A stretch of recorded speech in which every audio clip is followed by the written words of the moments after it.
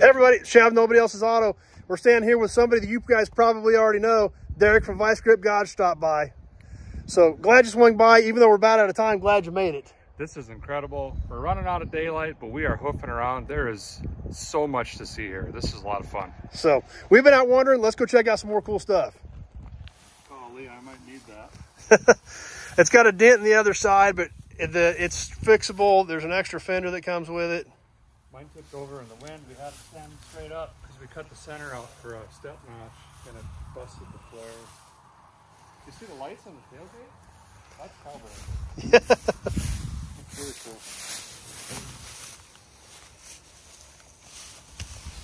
cool. Now this section over here that we're heading into, I've started moving a few things over here, but I bought this the way it was.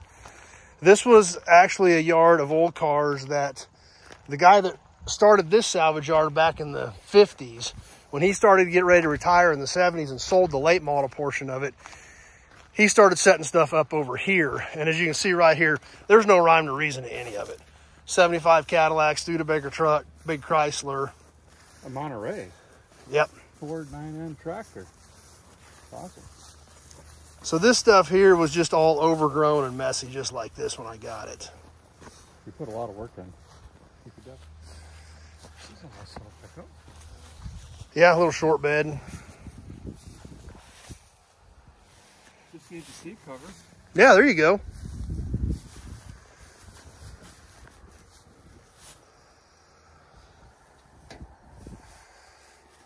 Now, I've always wondered what this little Comet's history's been. Never have figured out anything about it, but did you get it like this? This is exactly how I got it. Did someone yank the big rear out of it and left it, huh? The hood was cut too? The hood was cut. The rear wheel wells were cut. Oh, she boogied back in the day. So yeah, back in the day, this car had an interesting life. I just never have figured out what it was. Floors cut up. Oh yeah, she was running the streets. Straight car, actually. That one's seen some better days, but yeah. Power steering cooler, fancy. Hot rod. What was this? That one was a Chevrolet, I think about a 36.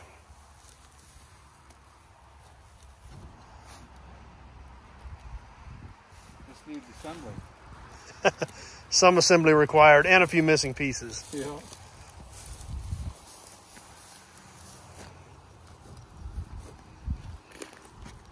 Oh, I should have brought a sleeping bag.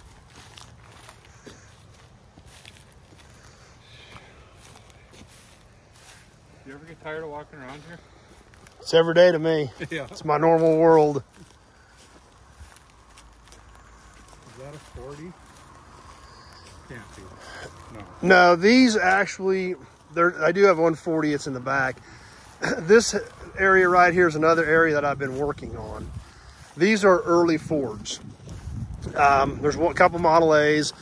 There's a 37 right there. There's a 39 over there. But the bulk of these right here in this group are 41 to 48 Fords. So this, a couple months ago, this was all unorganized, just like what we saw out here, where it was just whatever, wherever. And I just had to start somewhere sorting. So I started sorting early Fords and moving them up into this area.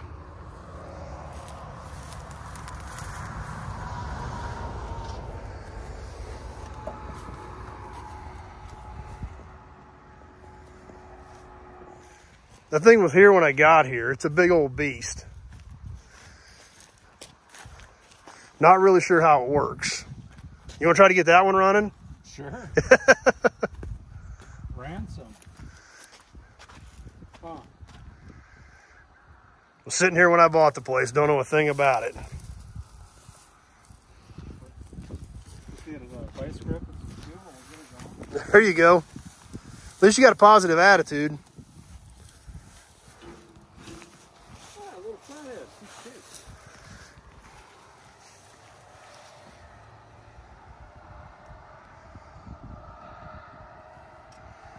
Zenith's one carb. It's got a little government in it. It's very tractorish.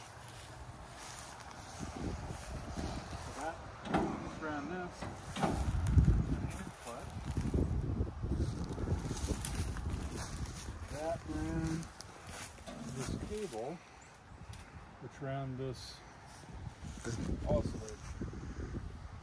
However, it lowered that down. And yeah, fill it up, dump it into here, tumble it, and shoot it out the other side. This is back when men were men. Can you imagine? You had to be to handle that thing. And they must have rolled this by hand. I'm guessing. I don't know. Tommy sat here all day. And I never got into those things. I didn't either. And that's like a weird engine. It's like a Datsun engine or something in the back of that thing. I don't know what they were trying to do with it, but.